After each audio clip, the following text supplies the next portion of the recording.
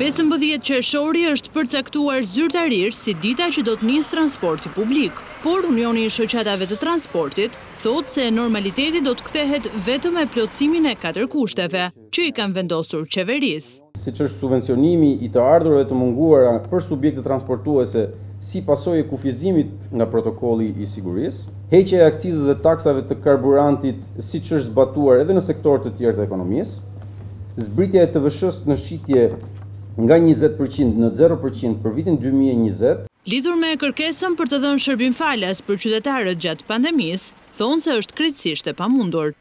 Fillimisht është diskutuar për transport publik falas, pra për të ofruar transport publik për të gjithë pasagjerët, për të gjitha kategoritë e udhëtarëve gjatë kohës së pandemisë, të garantuar nëpërmjet financimeve të organeve qendrore dhe vendore përgjegjëse, si praktikë ndjekur nga vendet e rajonit dhe BE-s.